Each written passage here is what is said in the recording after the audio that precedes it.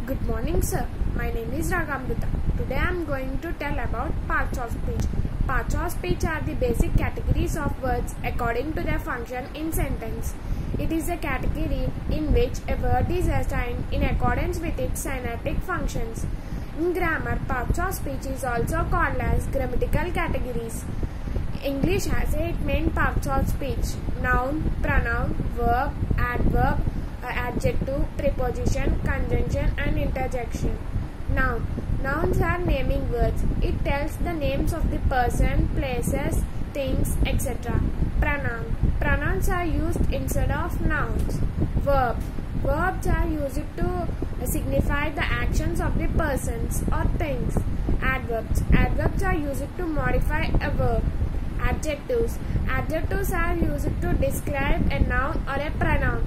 Preposition. Prepositions are used to indicate the relation between noun and pronoun. Conjunction. Conjunctions are used to link two sentences or phrases. Interjections. Interjection are the words that express sudden emotions and feelings. Thank you, sir.